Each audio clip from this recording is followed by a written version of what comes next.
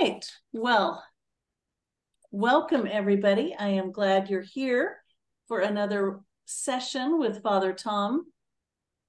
I was mentioning to Father Tom that this topic seemed rather timely based on some political discussions that are going on, at least in the Rockland School Board and other places, about some kind of more extreme groups getting a grip on in the name of Christianity.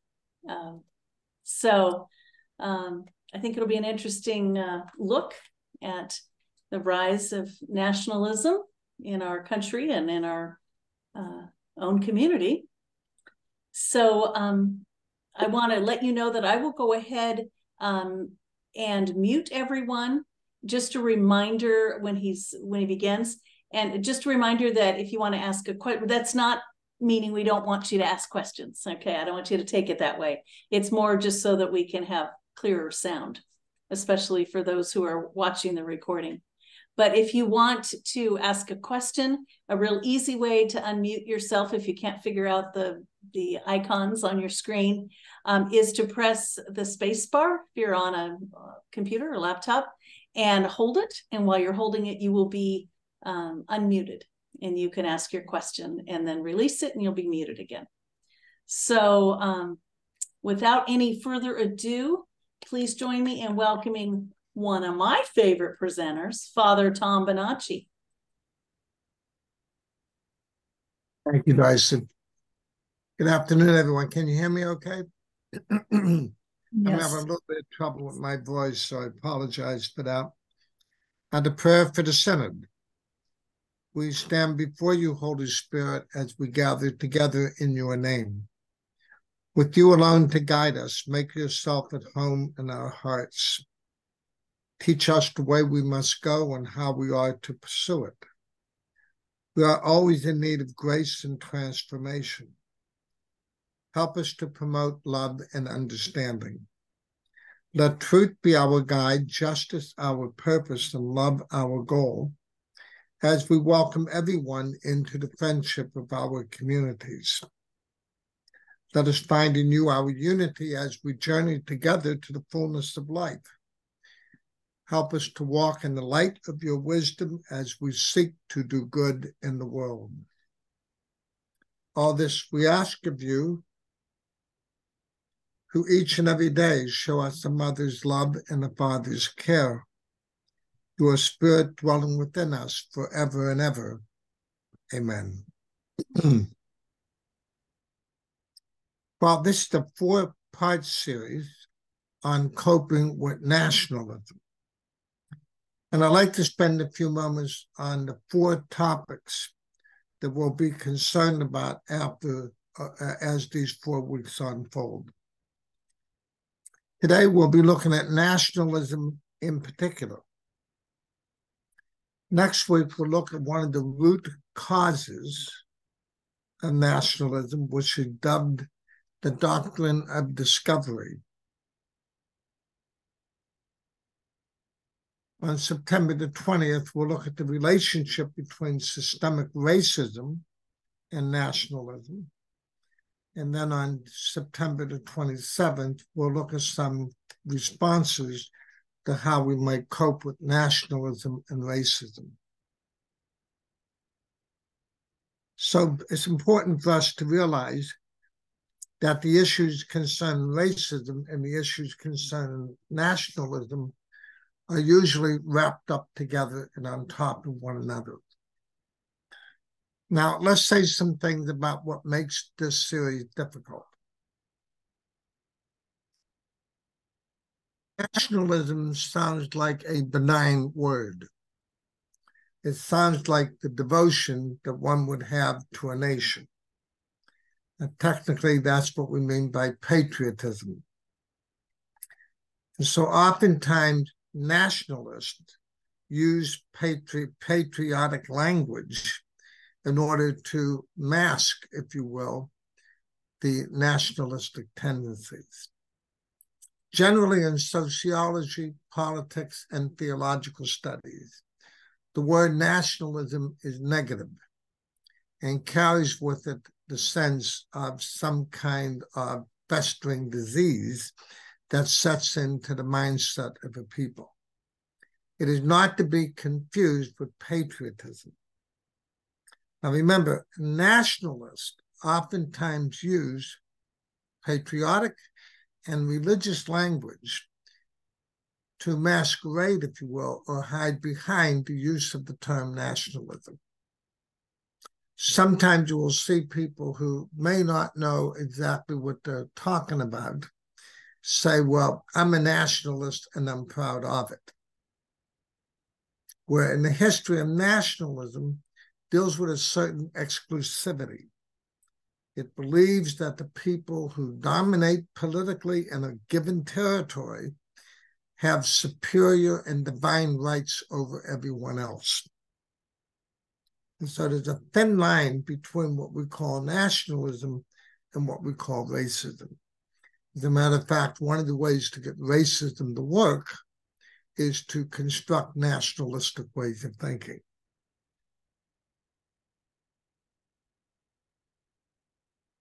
Also have to be careful because in the current situation that we find ourselves in the United States, and this is true throughout the world, whenever a religious organization or a spiritual organization is concerned about the issues of nationalism, it can sound like we're dabbling into politics from a partisan point of view. And so it doesn't take too long for people who participate in this discussion to suddenly have a breakdown in the conflict. Obviously, if you talk about nationalism, it has political implications. So let's see where some of the confusion might be in the United States. You can see nationalistic tendencies in the current configuration of the Republican Party.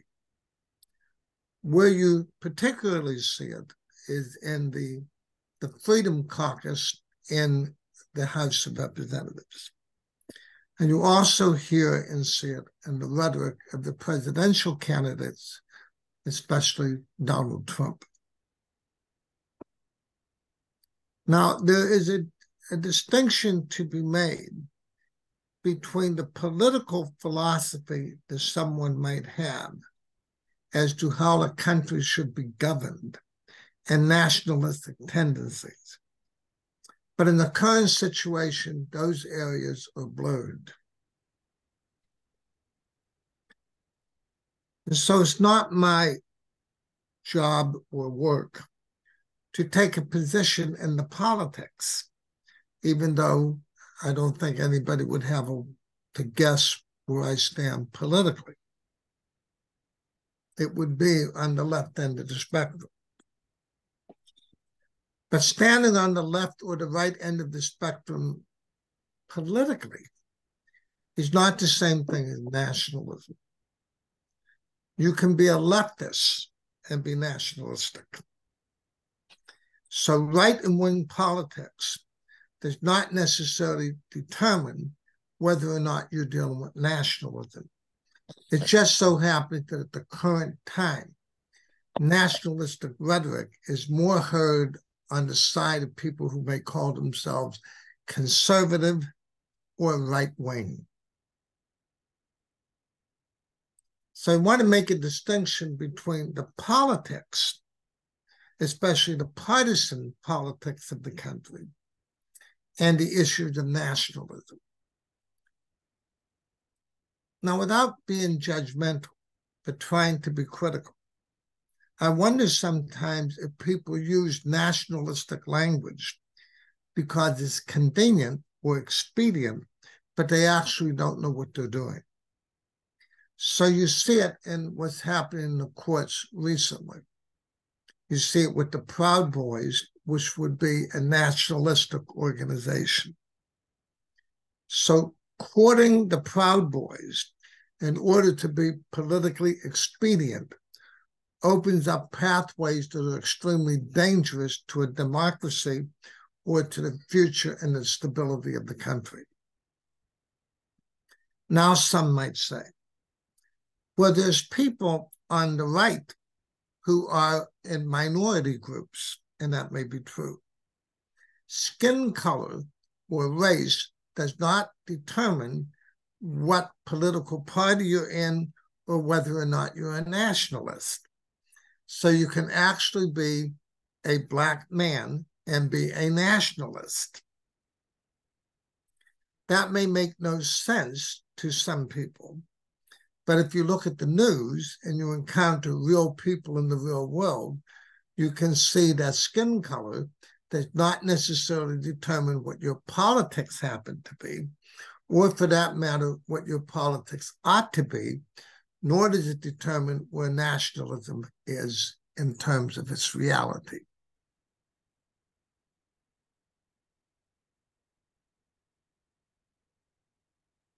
If you're following along with the notes, and I'm going to do this a little bit with this series because it would help to keep the material under control.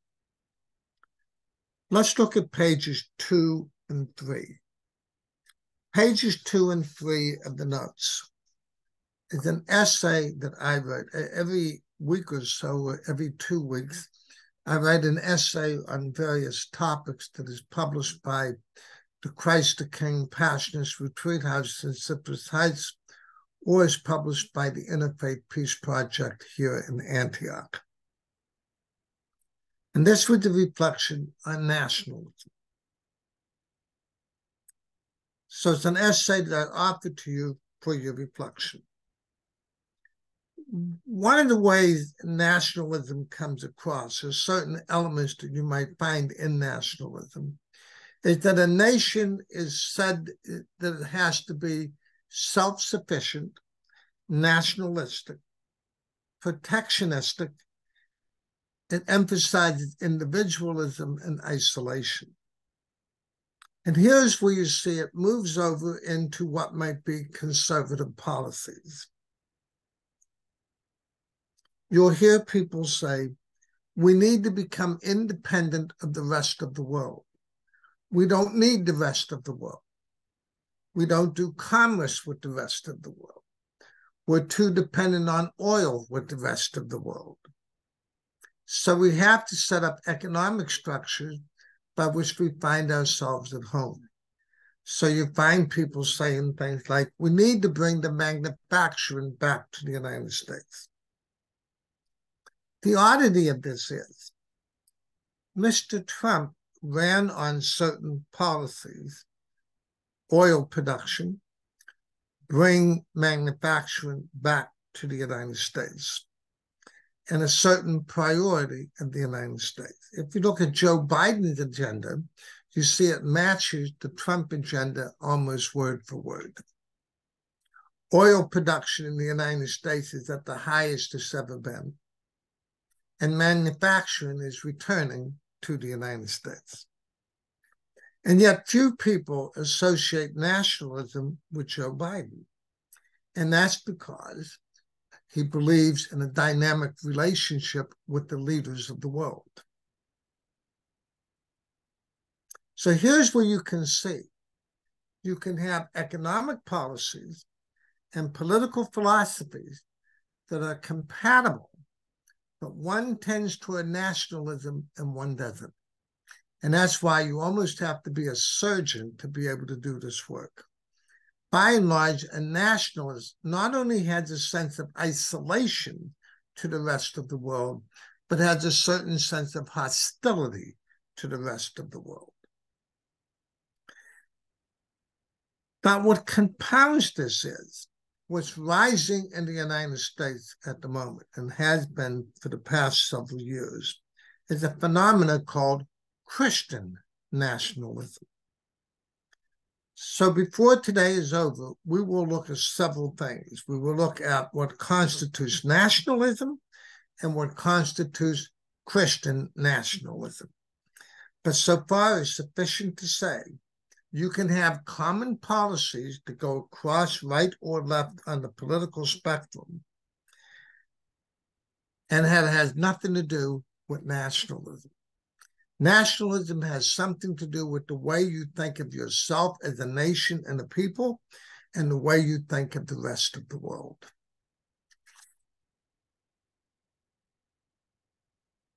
By and large, nationalists would restrict the right to vote. And that's because in nationalism, there's usually the tendency to believe that there is a superior race. And oddly enough, that race is usually European and white if you're talking about the Western world. If you go to other parts of the world, you may be confused that the white people have conflict one with the other when they seem to look alike. But that's because they can come from different areas of the world or different regions of the country. So you can see what happens when prejudice, life experience, the hardships of life begin to have something to do with the self-definition. At the bottom of page 3, we give you the agenda. In the course of this series, we will concern ourselves with nationalism, the doctrine of discovery, the contribution to racism, so to speak. First, we want to make it clear the difference between nationalism and patriotism. Patriotism is love of country. Nationalism is cultural, territorial, political, and governmental purity that generally sees itself isolated from the rest of the world. And when it does relate to the rest of the world, it oftentimes relates to the rest of the world with a certain sense of hostility. The exception might be when nationalists meet nationalists. At the current time in the world, what that means is when a dictator or a would-be dictator in one part of the world meets another dictator, they usually have something in common. They have that isolationist philosophy, but it's almost contradictory. You see it today with Russia and North Korea. Russia and North Korea both have authoritarian regimes. They have no interest in each other. However, they seem to be developing a common enemy with Ukraine.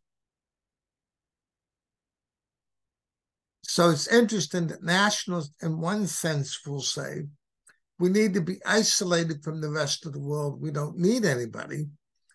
But then when you see in the case of Mr. Putin, suddenly we need to build a relationship with North Korea in order to have weapons against the Ukraine.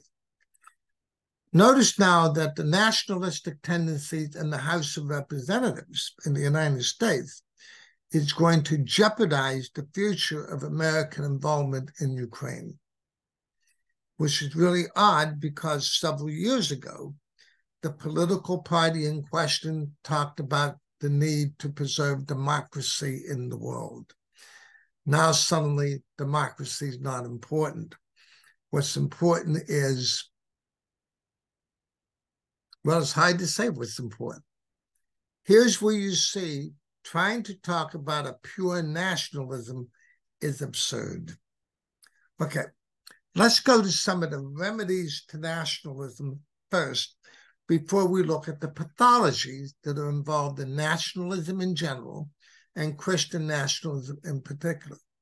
Because as you're probably picking up here, not only are there political implications and social implications and economic implications, but there's psychological implications as well.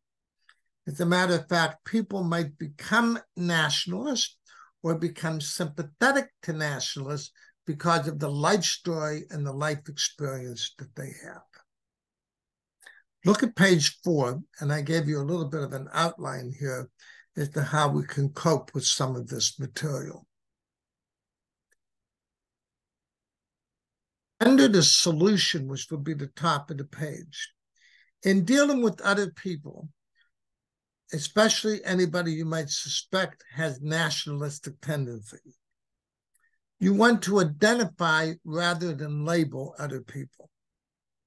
So I use terms like nationalism. We use terms like liberal and conservative, so we can talk to each other about what's happening within the world, what's happening in the nation, what's happening within the family, what's happening within the church. But those labels are meant to be conveniences for our conversation.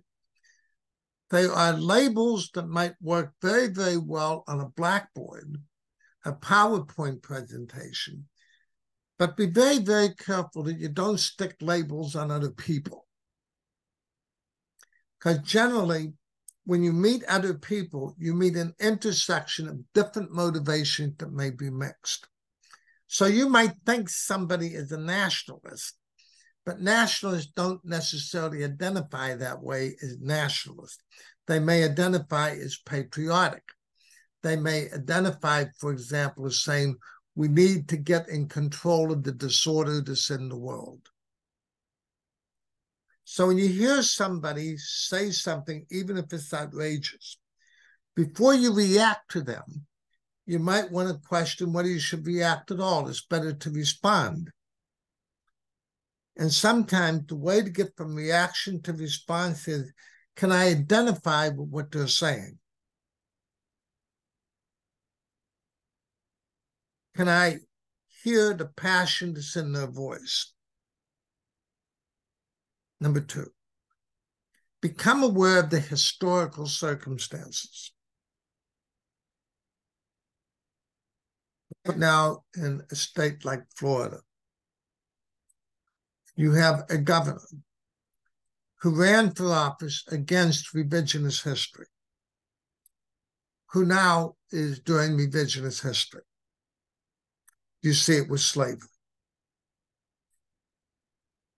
We need to teach kids that slavery in the United States really had benefits to it. That's revisionism. Now, notice the motivation for this in Florida that was clearly stated is that we don't want our students to be upset about history. Now, notice the translation of that, if you look at it, is we don't want our white, well-to-do kids to be upset. If it upsets minority groups, so to speak, that's perfectly okay. And so one of the things that nationalists will do is rewrite the history. Now, I don't know about you, but I spent some of my best hours sleeping in history class in high school, something I regretted and tried to correct over the years. Now I find myself a student of history. The more we understand the history we come from, the more we understand the movements that are afoot within the country. So one of the greatest things you will do to combat the evil tendencies, as I like to put it, maybe it's overstated, of nationalism is to become aware of the authentic history. And that usually means reading different sources and reading professional sources. 3, become aware of the personal stories of other people. People usually take positions not because they did intense study. They take positions and do intense study because they're trying to cope with the pain and the anguish that's in their life. Especially when you're dealing with people who ordinarily are not caught up in the political world or the theological world or the spiritual world, who may have very, very strong opinions. Generally, behind those opinions is a life story and a life history.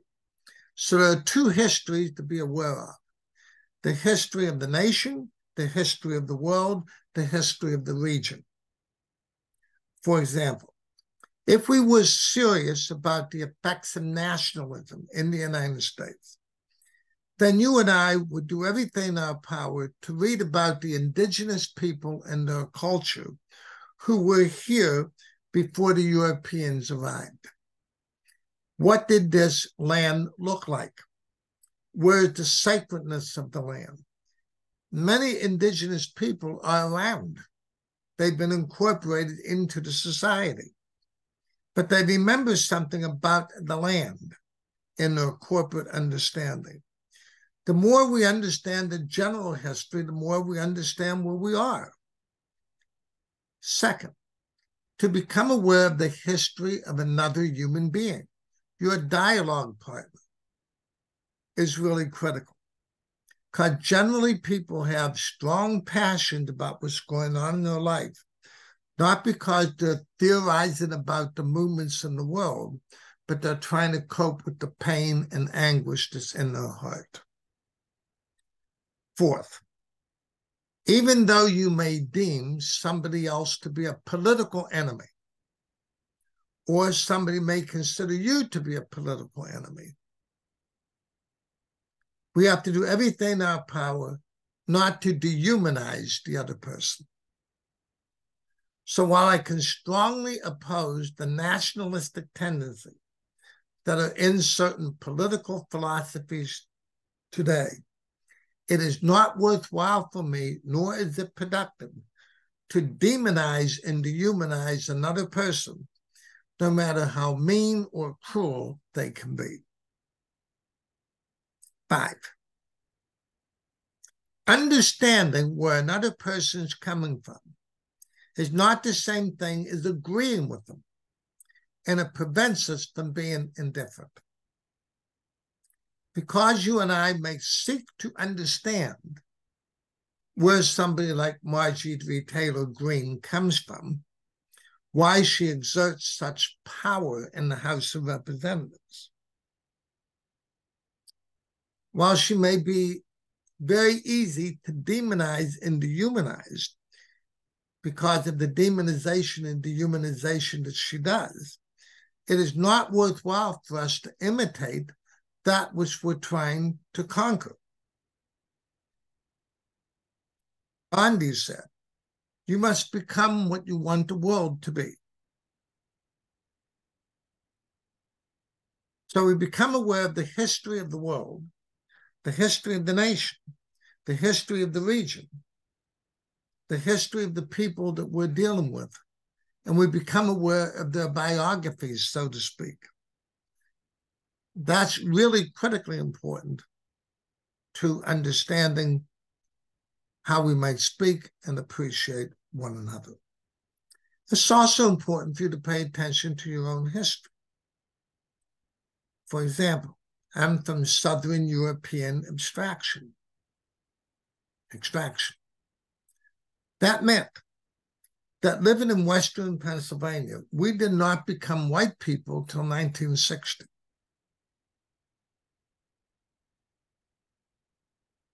If you worked in the mills of Western Pennsylvania as a laborer, you would never advance to management if you were Catholic or European, Southern European. You had to be Northern European and Protestant. That's in my life story. So I remember when my father was offered a job in management by United States Steel. And the local people said to him, the only way you're ever going to get this job is if you register Republican,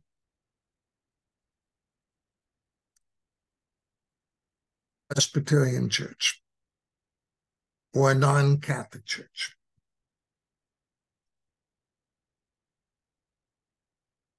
That's when I was a teenager. So these forces are at work, and they can be at work very, very subtly within the country. They may be part of our life experience. Okay, let's pause for a moment. Any questions, any observations, anything you would like to share?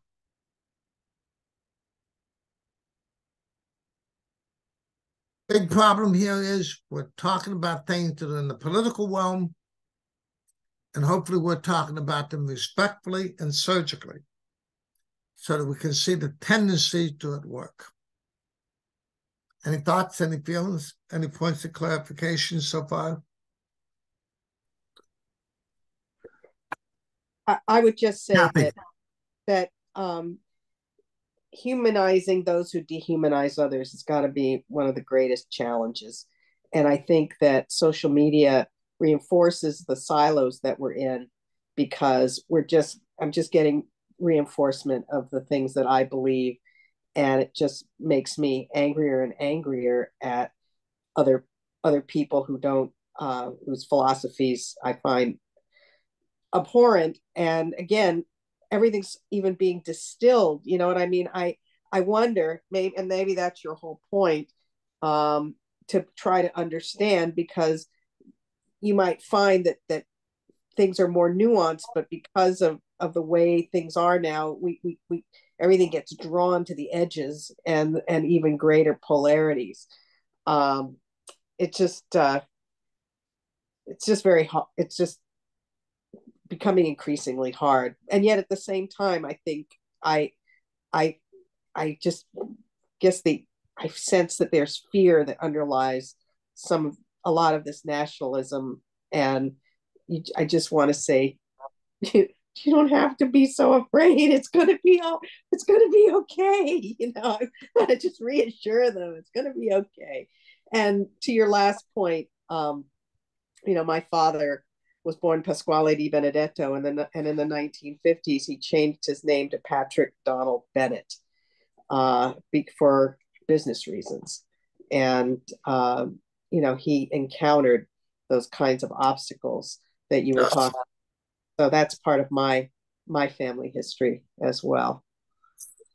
Thank you for that. There's two things that are really important. The social media has certainly changed the playing field today because of the power that it has, and it gives such power to individual people on the social networking. That's why several months ago, I gave a 4-part series on the influence of media, that is the social media and the psyche of the way we talk about these things. And so social media, while it can be a great democratic tool in the sense of people speaking to one another, it can also be a tool that nationalists and terrorists and extremists love. As it can address itself to disgruntled people, and it can create communities of the disgruntled. Now, when you bring disgruntled people together through media or any other way, there are two things that you can do. You can develop what we call a politic of resentment and retaliation, or you can move in the direction of justice and repair.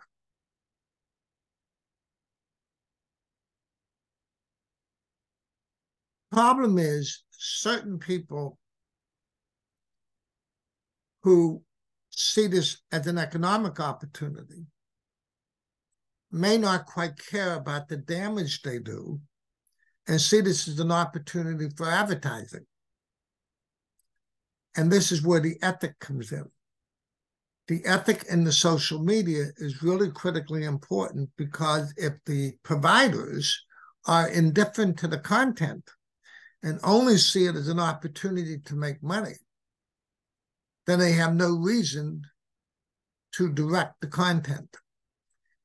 The other thing is, in the tradition of the United States, when you start talking about directing the content of communication, that sounds antithetical to anything the country stands for.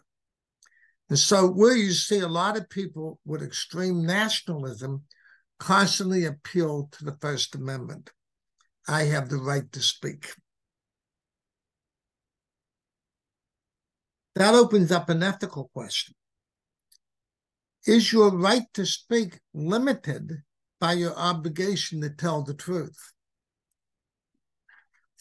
And of course, in the United States, the answer is no. While you may not yell fire in a crowded auditorium, the fact is you can say things that are even injurious to the country on the social media under the guise of freedom. Somewhere we have to confront that. Ancient people would have been horrified by that. Ancient people would have never understood that the word freedom ever meant that you had the right to do something evil. you had the right to tell a lie.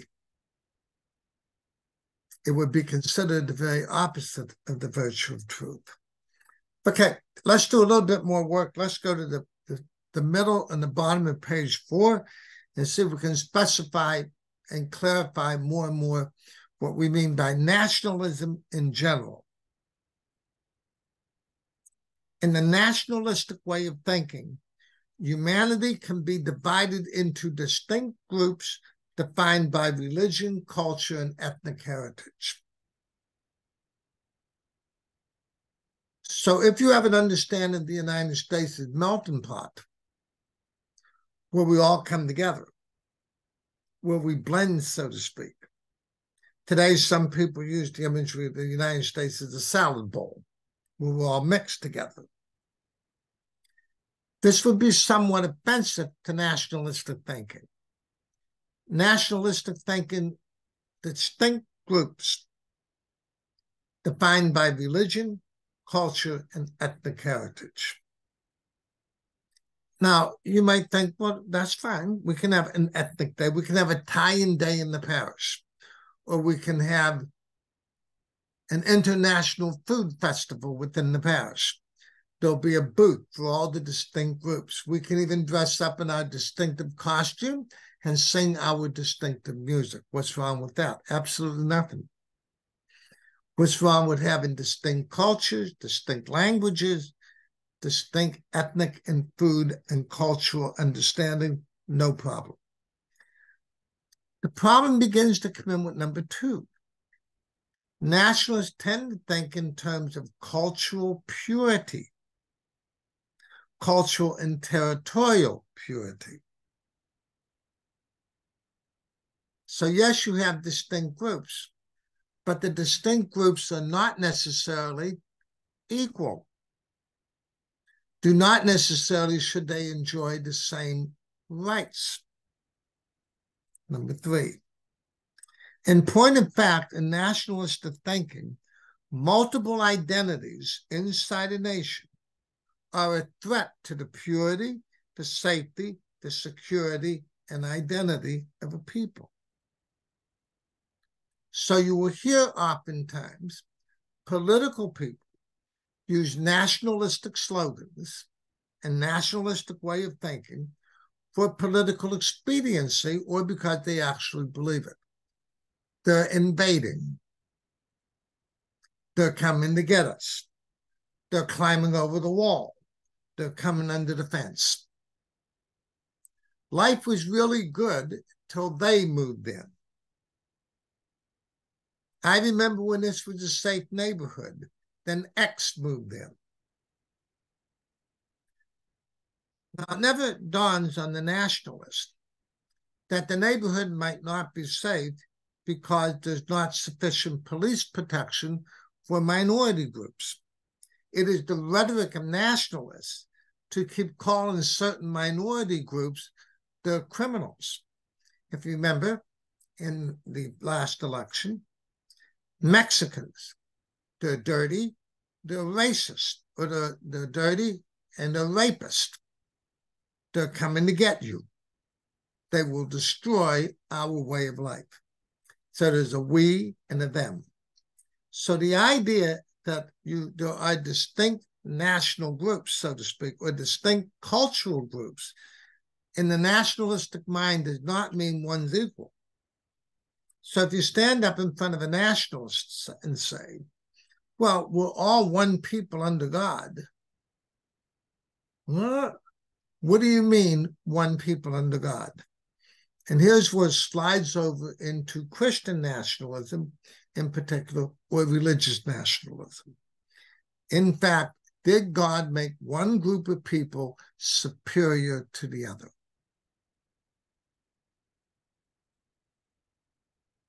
So that rhetoric, and you can see how it can set right in very, very easily, by which whole groups of people are objectified as defective,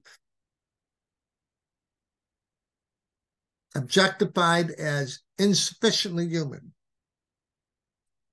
as dirty, diabolical, untrustworthy, uncivilized.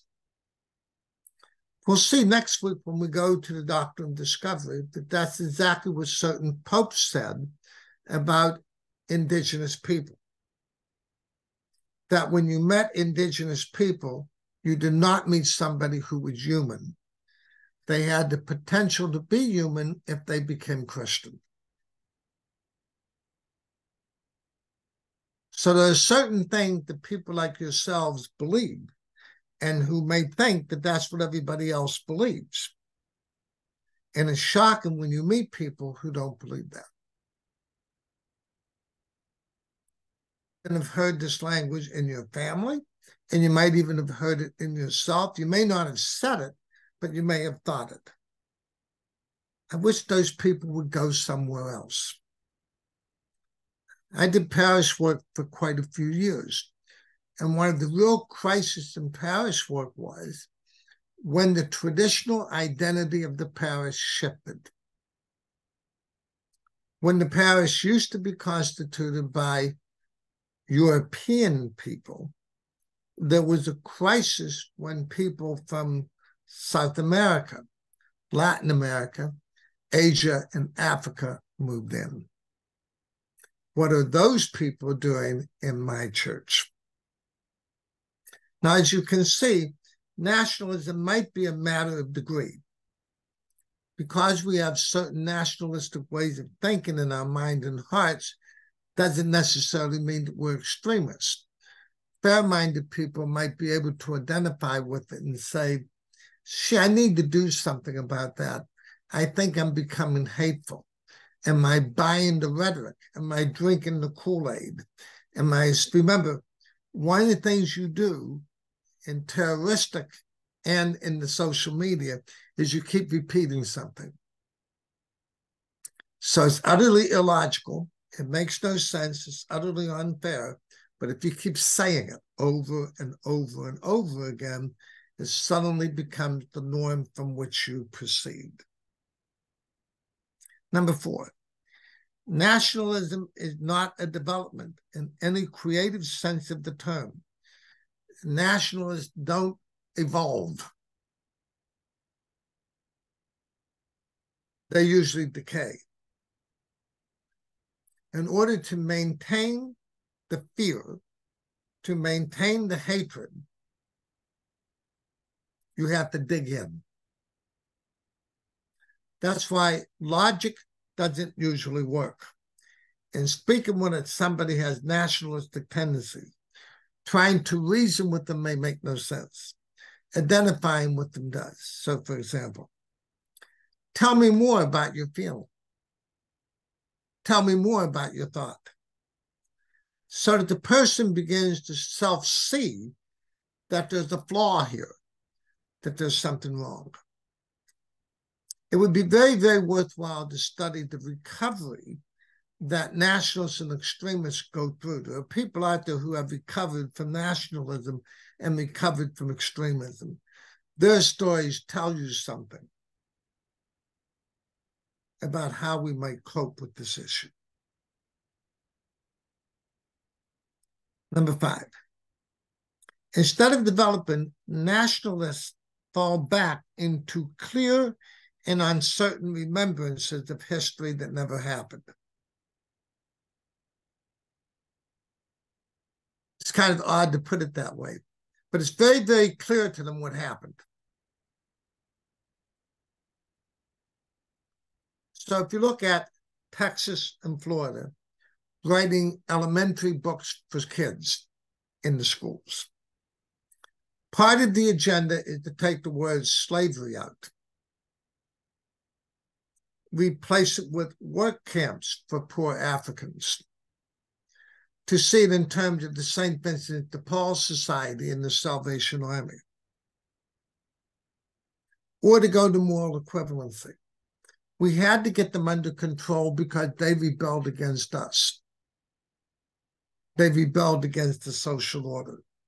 So you tell a history that never happened, and you make it clear as a bell.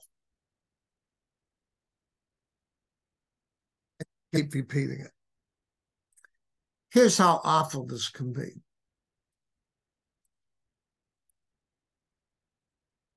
When the textbooks in Florida began to reflect that somehow or another slavery had benefits, they interviewed a mother who was on the progressive end of the spectrum. This is what she said.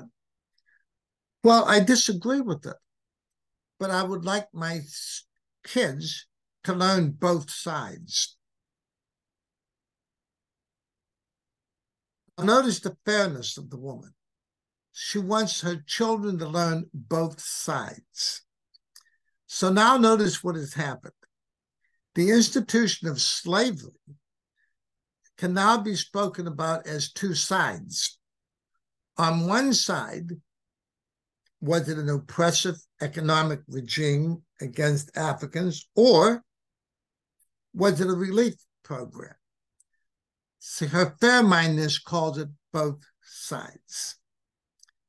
When something is a bold-faced lie based on racism, it is not a side.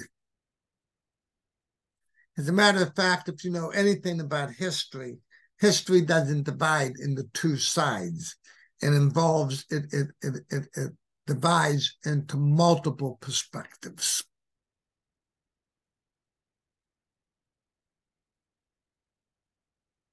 Simply, nationalists remember what never was and long for it. You might even do it yourself. I hear it all the time. People will say this. When I was a kid, you could leave all the doors open and walk up and down the street with no trouble. And that was true. In my neighborhood, you could walk up and down the street with all the doors open. What you couldn't do was cross the street. If you crossed the street, you went into another turf. The neighborhood was divided into turf. And so different groups of people stayed on their turf. There were certain avenues and boulevards you could walk on together as long as you were apart in order to get somewhere. But when you defaulted back into the neighborhood, you then crossed the street. As it says in West Side Story, the play, keep to your own kind. So many of us can tell stories now where we might laugh, but it isn't funny. When I was a boy, one of my uncles, who was Italian, married an Irish woman. The family got together and had a meeting. What's wrong with him? Couldn't you marry your own kind? Stupid me says, I think she's Catholic. What's that got to do with it? Her family's from Ireland. And I said, what's that got to do with it? And they said, wait till you grow up and wake up and find out. I'm still trying to find that one out. So imagine what happened in certain parts of the United States when white people and black people fell in love with each other and wanted to get married. You could be put to death. The man, that is, if he's black.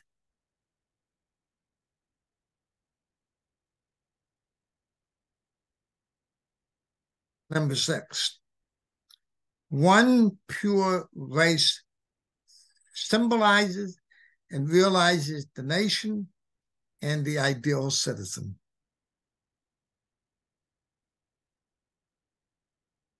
Tolerance to others as long as they stay in their place.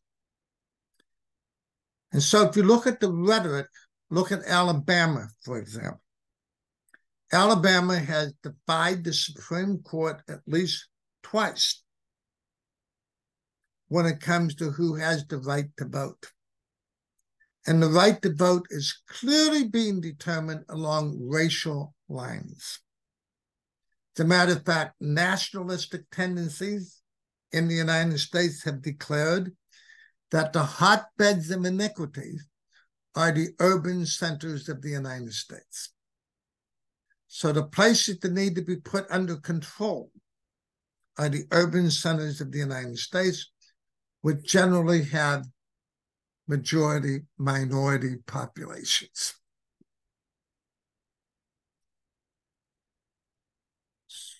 So underneath nationalism, if you scrape the surface, you can see the dynamics of racism. One race is pure and has the right to dominate and control others. As a matter of fact, if you remember, one of the relatives of Donald Trump at the last Republican convention for president got up and said it should be one vote per family, not one vote per person. And the person who would determine the vote of the family would be the father, the husband, or the oldest brother. He would consult with the family, but one person would have the right to vote, the male, the white male.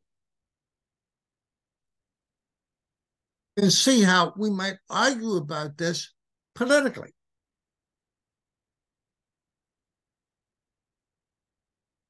Behind it is something else at work. Black women have long identified that not only is there an issue of racism and the nationalistic tendencies, but there's sexism as well. That's why you hear people say things like intersectionality, critical race theory. They're trying to impose an ideology. Well, intersectional thinking means no one issue is out there all by itself. For example, if you own a home or you rent a house and you ever tried to do some repairs, you immediately get in touch with intersectionality. You call the garage repair person. They come and say, well, they don't make that motor anymore. Of course they don't. Well, I can put a new one in. Well, of course you can. But I can't put it into the system you have because your electricity is out of date. So we'll have to change. Oh my God, you have a fuse box. Well, can we change the fuse? Remember that all you want to do is fix your garage door, and now you have to rewire the house. Then you discover you have appliances that don't operate with the new system. There's the intersectionality. Two things that seemingly have no relationship to one another, the garage door and the refrigerator, are suddenly incompatible because you had to upgrade the electrical system in the house. Sexism, racism, and nationalism cross over one another. Number 7, nationalism is a form of race making. As such, discrimination is made possible and preferable. It would be good if those people, whoever those people happen to be, were in their place. Before we take a break, let's pause for a moment and do a little summary work. Nationalism fulfills certain social and psychological needs concerning identity, meaning and purpose, security, and well-being.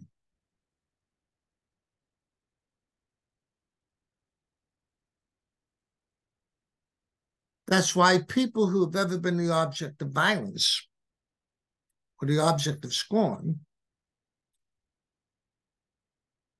can very, very well become influenced by nationalistic thinking or exclusionary thinking. In the real world, these things are dynamic in the matter of degree.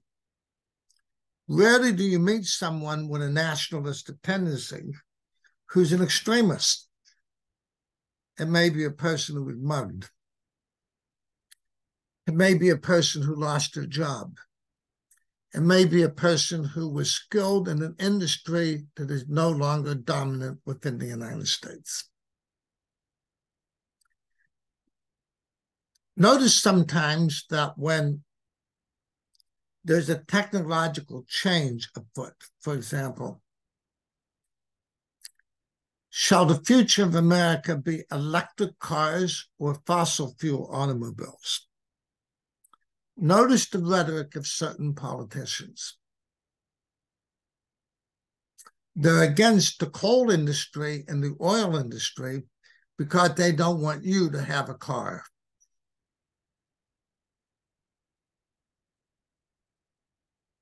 There's another degree of the intersectionality, ecology, and the future of the earth. It'll be very, very interesting to see because come October 4th, a new encyclical by Pope Francis will be published, The Other Dimensions of Laudato Si. This Pope then will have published 2 encyclicals on the care of our common home. If you look at Laudato Si, the first one, you'll see it has an awful lot to say about economics, politics, racism, and indigenous people. That's why among many conservative people within the United States, including Catholics, the encyclical is outright rejected. And there's that intersectionality again. Somehow not, if you go along with this ecology stuff, you're going to destroy the traditional industries. There's always something that's being destroyed, always something that's being taken away. Nationalists live with a certain sense of panic that somebody's out to get me.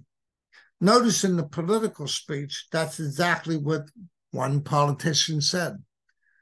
They're not out to get me, they're out to get you.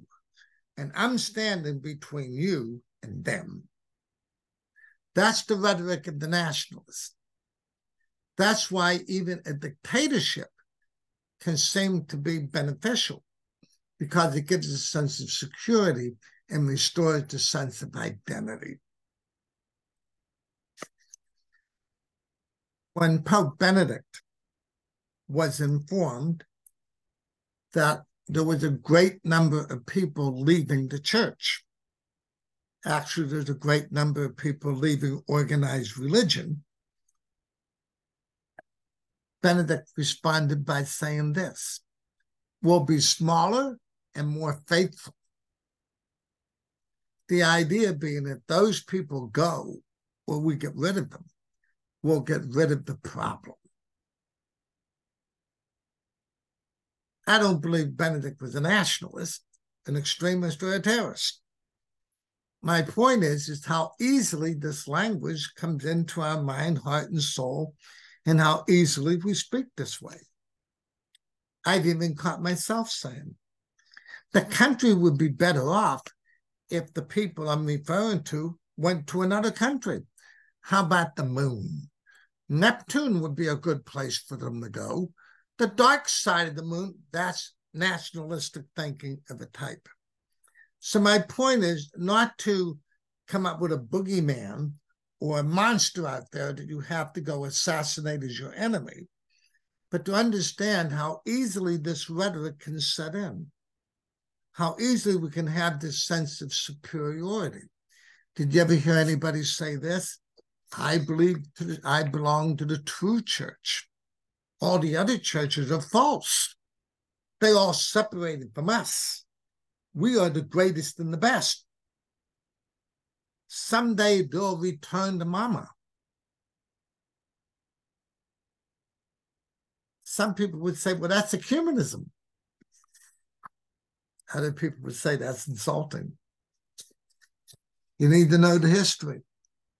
You need to know the history of what's going on in the world, what's going on in the neighborhood, what's going on in yourself, and what's going on in the other.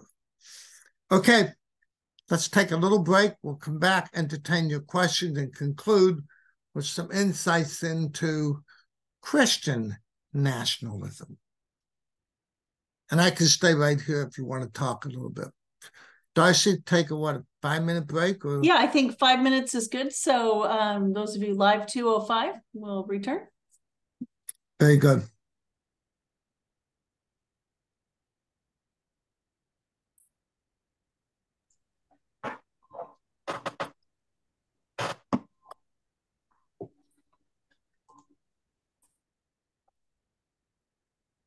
Good stuff. Make any sense? Oh, absolutely. And of course, it is always sort of an eye-opener when you realize, yikes, we don't want to become what we hate, right? Or despise in someone else, you know. Yep.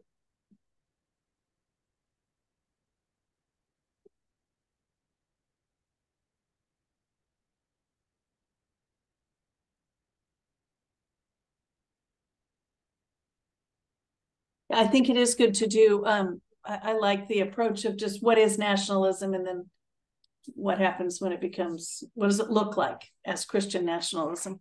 It's a good way to do it.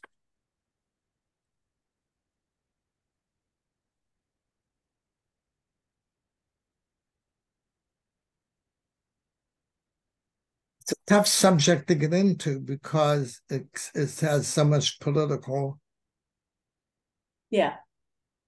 It just so happens at the present time on the right-wing political spectrum is where the nationalistic language is. Right. Yeah.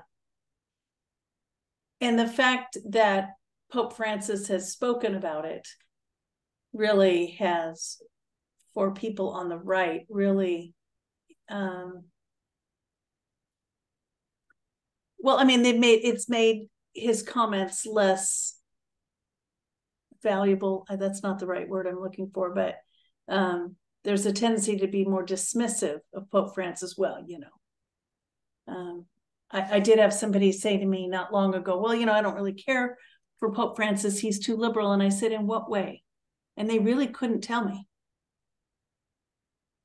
But I think it's what is, you know, because there was nothing specific that they were concerned about that he was saying. And I think it's just this idea that he has spoken out against maybe some things that they hold to be very valuable. You know, the idea of anything that fiddles around with, anything that opens the door. Mm-hmm. Mm-hmm. It's like in the United States, for example, you have, well, not in the world, you had clubs where Jews were not welcome, Mm-hmm. where minority groups were not welcome. Something would go wrong if those people came in. Mm-hmm. So the rhetoric of Francis from the very beginning has been all are welcome. Right. Mm-hmm. Also, he dialogues with people that we traditionally disagree with. Mm-hmm. Well, maybe when you were a kid, a parent said to you, avoid those people. They're different than us. They're wrong. You'll lose your faith if you hang around them.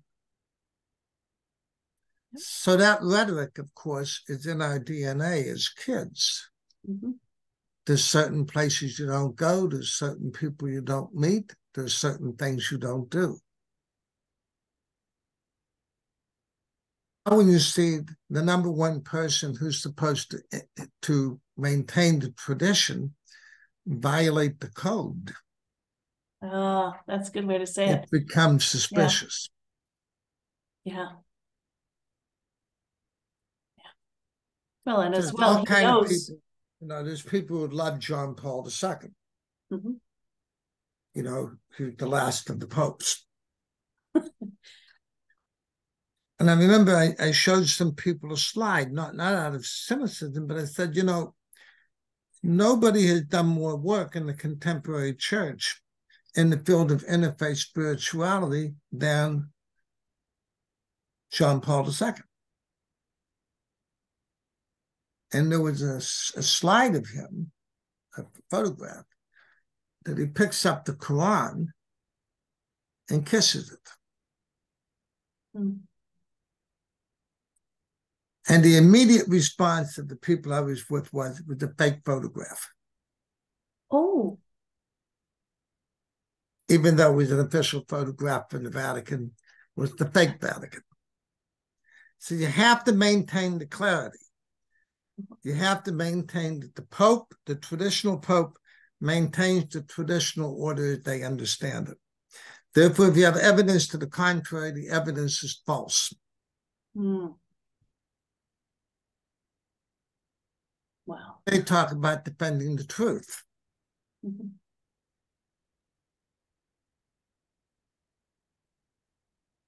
What story does it tell? It tells that I can't lose my security.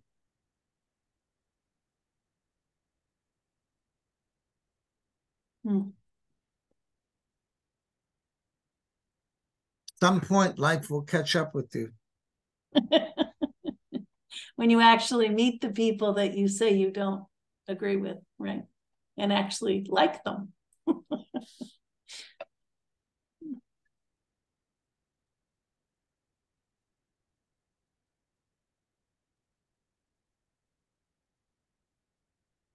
Okay.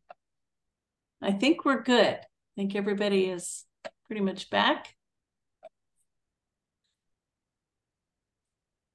Does anybody at this point have questions for Father Tom on anything or an observation, an aha moment? Anything you'd like to share?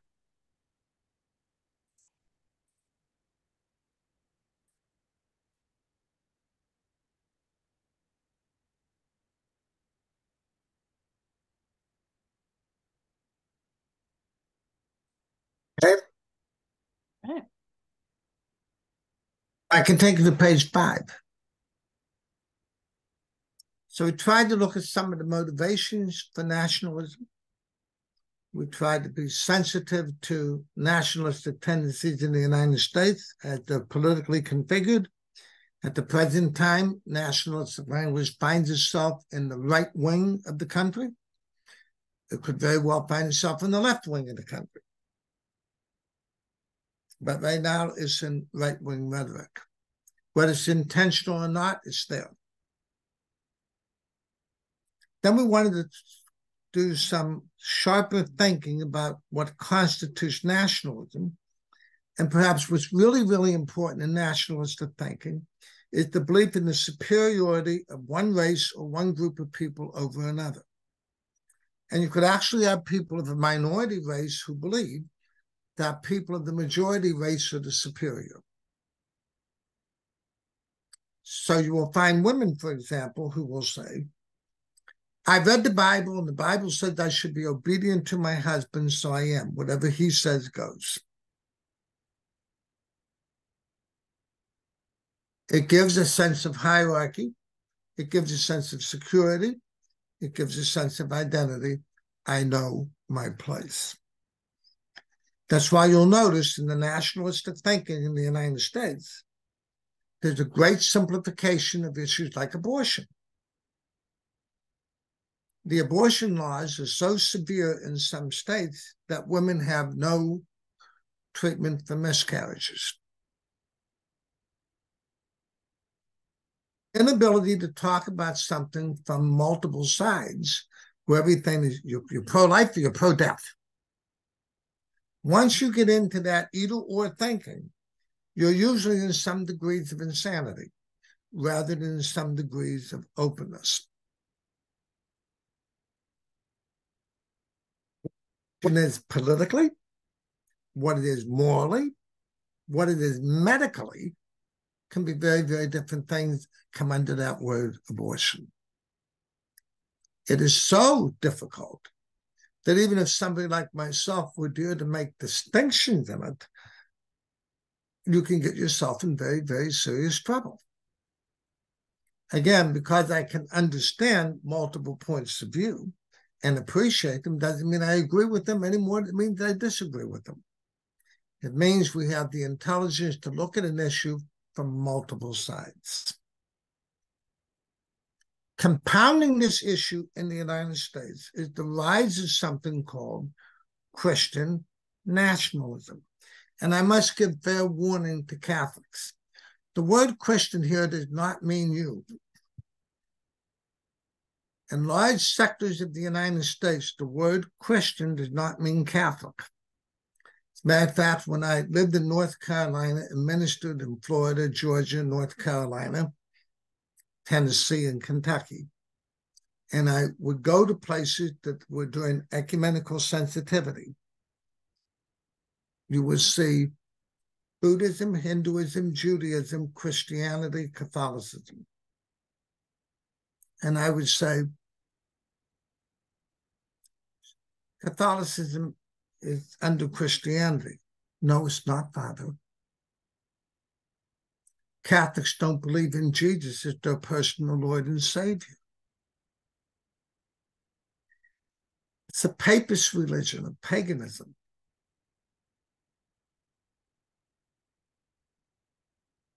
So Christian nationalism does not use traditional rhetoric of the Catholic Church. Although when I was in grade school, we studied something called Christian social living, because it was important for European Catholics in general and Southern European Catholics in particular to prove they could be patriotic, not nationalistic. Now let's look at some of the features of Christian nationalism. Page 5. Christian nationalists believe that America is defined by Christianity. So you hear politics, this is a Christian country. Show you some prayers next week up out of the sacramentary that seem to be nationalistic prayers. Of course, what kind of Christianity is crucial? When you say the United States is a Christian country, what Christianity are you talking about? 2, the government should favor this Christianity over other religions and over other Christians who may want to compromise. So several people pointed out, you know that ecumenical work you do, Tom? I said, yep.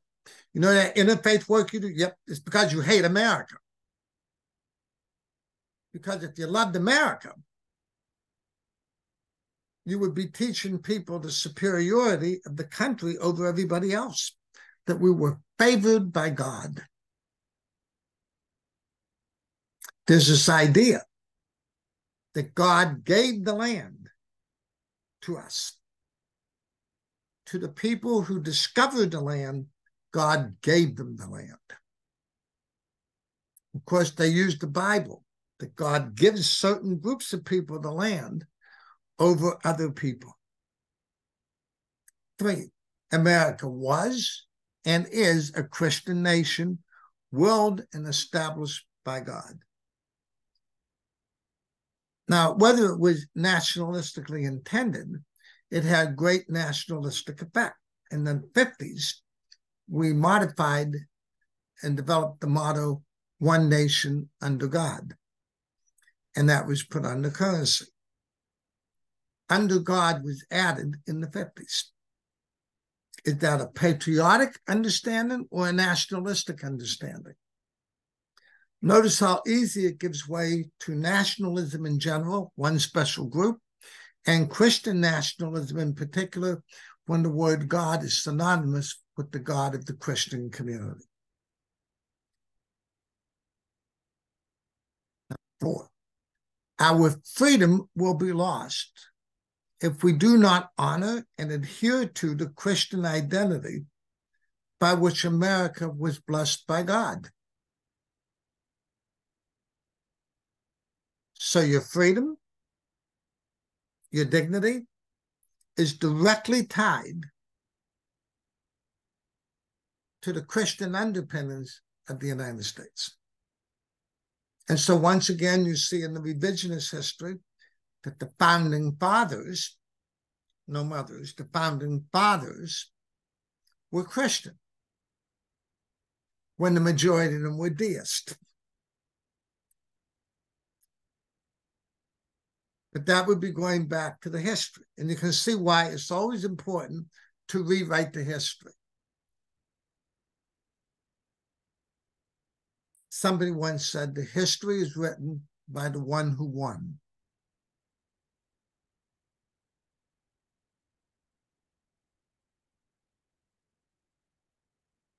The country will be blessed in direct proportion to its belief in God. And so you hear certain politicians today talk about that continuously. The latest one is people like Josh Hawley, Ted Cruz, who want to restore masculinity. That one of the difficulties that corroded the United States was equal rights for women. That's why if you look at constitutionalists or originalists, nothing in the original Constitution gave the right to vote to women. Women had citizenship because of their fathers, their brothers, their husbands. That's in the Bible. Read 1 Timothy.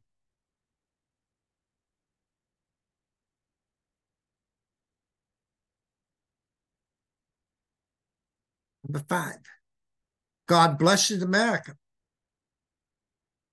Now notice how it's very common for politicians at the end of their speech to say, God bless America. What's wrong with that, Tom? Nothing. There's nothing wrong with God bless America. But you would think that if you want world peace, you would say God bless the world. Or at least God bless the United States, Canada, and Mexico, since we're neighbors. But you can see how God bless America can be simply patriotic or oddly nationalistic. God bless America, not the rest of them.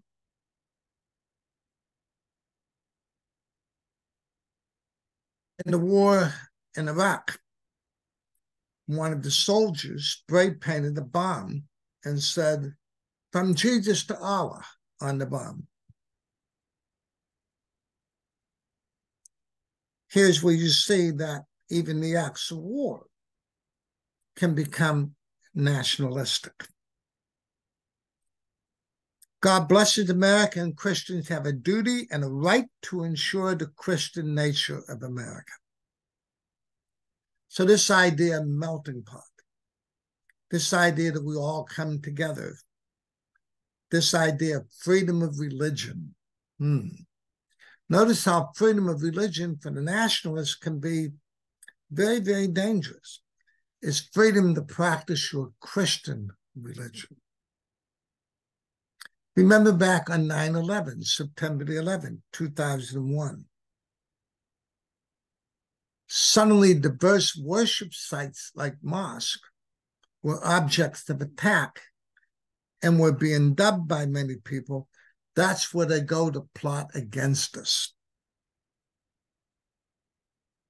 If we look at the latest surveys across the United States, we see the high incidence of attacks on Jews.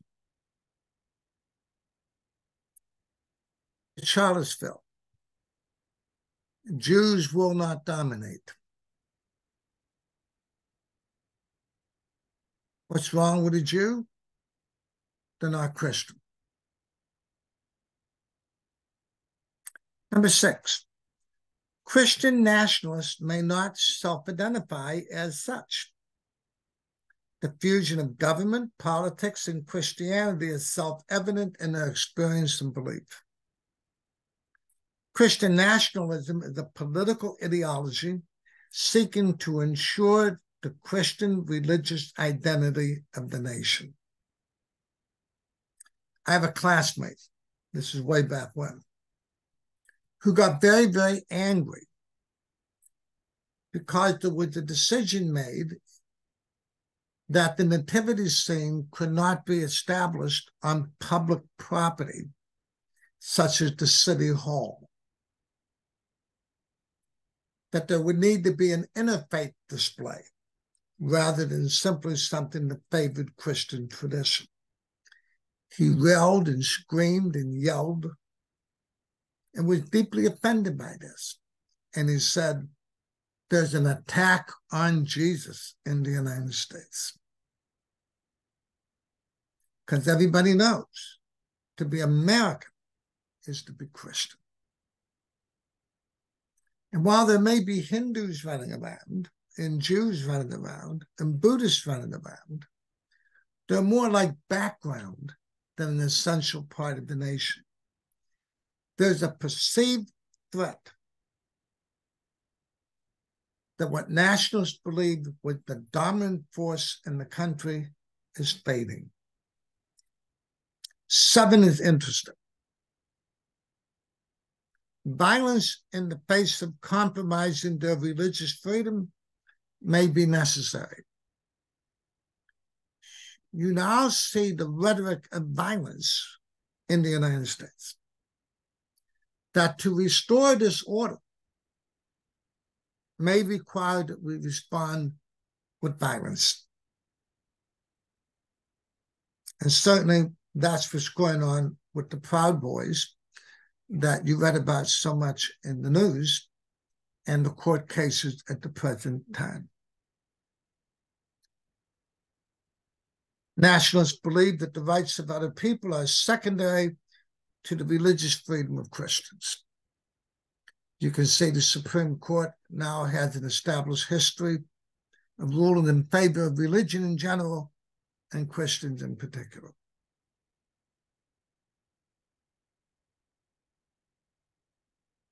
My theory is that the doctrine of discovery is one of the major influences on this ways of thinking.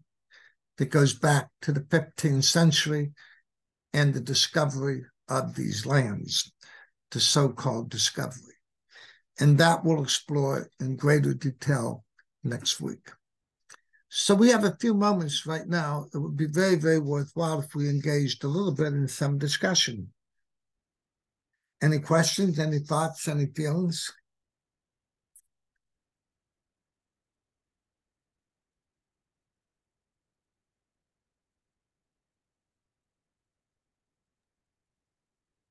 Don't forget you can unmute yourself by just pressing the space bar. What's stirring out there? Oh, Father, it's Mary. Can you hear me? Yeah.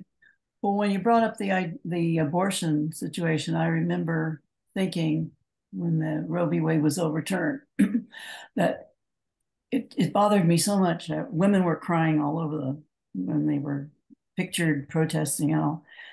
And I felt it too. I felt like it was an authoritarian hit against women. I think when you start pulling rights away, there's something the matter. I could not have an abortion myself, even if I were raped. I could not have it. But I can't speak for everybody else. And I think there's something else there. It's not just Yes. a moral issue. Yeah.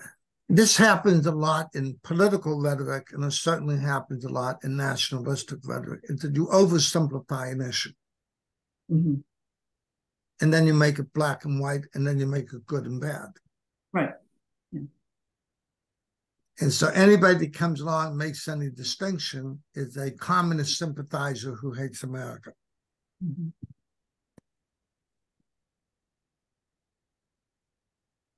I'm thinking Or about socialist or whatever. Yes, Renee? Sorry. Just thinking about how much I value Catholic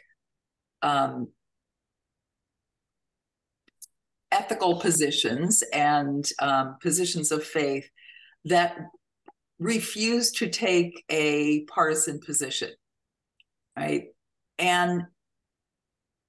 And yet I feel like very often, even in parishes like the one I'm in now, that I, truly feel does wonderful things, that we take this neutral position in order to avoid getting involved at all.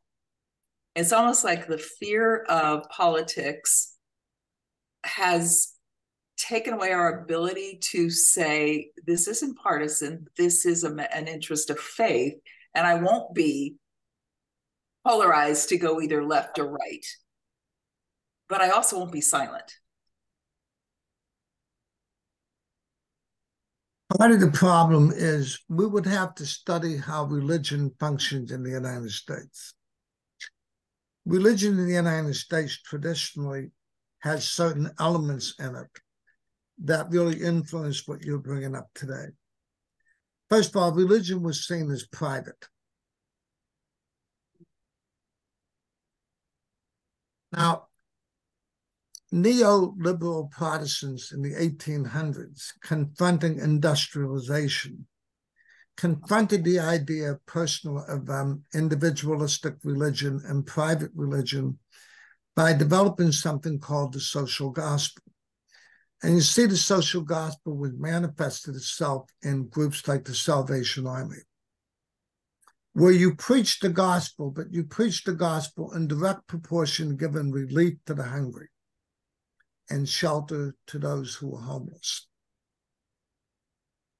This goes back into the 16 and 1700s, where Quaker women, Puritan women, Congregationalist women softened their churches by developing these outreaches. But those kind of movements have long been held in suspicion.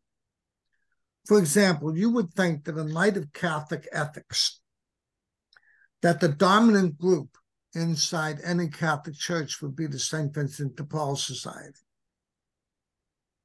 The year A that we now have, where we read Matthew, on the feast of Christ the King, we'll read, I was hungry and you gave me to eat. I was thirsty, you gave me to drink. I was a stranger and you took me in. You would think that in light of the traditional Catholic teachings, as a matter of fact, all you need to do is look at the religious orders in the United States that were responsible for healthcare, education, shelter, and relief. 9 times out of 10 came from women.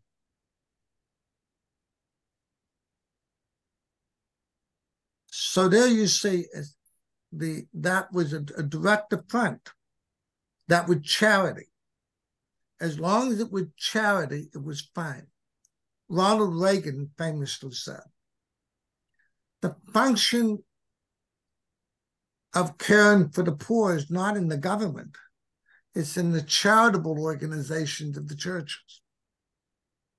That's why many orders of women look back over their charism and tradition and discerned they weren't simply charitable outreaches, they were justice outreaches. And that conflict is what we're in right now. So if you believe that the primary function of religion is personal, individual, and private, then if you have movements in the country that are social and public and political, you can see where the rub is. And we're caught up in that right now. Those are the great rivers that are shifting right now. That's why we can't get overwhelmed, because we're really causing the consequence of privatized religion to go away. Now notice, even on the right end of the spectrum, religion is no longer private. It's in the public sphere. It's in the political sphere. The problem is that the right had no trouble appealing to religion, but the left did. If you look at it just now from the political point of view, left people still apologize. Well, I'm not being political. I'm being ethical. We're in the right wing, so we're being political, and we mean to win. So that's another force that's really at work. So that has, the other thing is, for the Catholic, for Catholics to say anything that's critical in the public sphere traditionally meant they weren't good citizens. Remember, up to the 60s, John Kennedy running for president, the number one accusation against Kennedy was, if you elect a Catholic, the Pope will be the president of the United States. And that prejudice is in our DNA. Mm-hmm. Mm-hmm. So Catholics have had a long history of having to prove that you can be a faithful Catholic and a good citizen. That wasn't concluded. The language that we used was papist, that is, people who follow the Pope. It was a slur.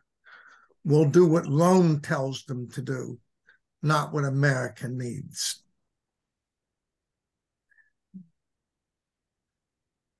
That's really interesting in light of Pope Francis's care for creation and Laudato Si and the politicization of climate change and that sort of thing. That that's something that is associated with progressive politics, and it's just interesting that we know that some of that is rejected on the conservative side. And what's interesting about that is that if you look at anything ecological, if you really want to see the effects of anything like climate change or industrialization, you would need to talk to people who hunt or live in rural communities. Anybody who's close to the land. Those would be your upfront witnesses as to what's happening in the ecological world that affects their finances, their well-being, and their way of life. So it's interesting that from a political point of view, the ecological issue seems to be a left-wing progressive idea that right-wing people oppose until you meet people who may traditionally be associated with right-wing, but fish in the river, hunt in the forest, and can see the devastating effects in their livelihood, especially those who fish. Mm-hmm. So this is where, if you and I can break out of the either or, the polarization, and meet people. Remember, the dictum here is we need to meet the people we love to talk about. We need to meet the people we love to hate. We need to meet the people we love to fear. And we especially need to meet the people we stereotype. And that, my dear friends, may even mean you have to meet yourself, because you may call yourself names, put yourself down, so you can never meet you and never get in touch with your story. And it's funny, the things that you think where we could find common ground, it's so hard. President Biden went to Florida to see the devastation after the hurricane, and Governor DeSantis wouldn't appear with him, for political reasons, when really the concern for the people there and everything should be what was uniting them. That's right. You're always going to find, and political shenanigans goes on all over the place. Now, what's interesting, did you see McConnell? Remember, McConnell had 2 moments where he freezes and can't talk. And so Joe Biden called him to see how he's doing. Well, the media went nuts. They would say, what do you care about? And Biden said, well, McConnell and I are friends, and I care about him. I wanted to know how he was. But you're opposite on the political spectrum. So we have 2 different points of view, therefore you must die. And that's where I think it breaks. I think it breaks. Well, let me put it this way, it's where it has the potential to break. Whether or not those kind of examples work with nationalist extremists? I don't know, because national extremists would then say there's something wrong with McConnell. You're not extremist enough. You're not nationalistic. See, there's a certain irrationality in it. Mm-hmm. There's a certain insanity in it. And that's why you can't give it legitimacy by calling it a point of view.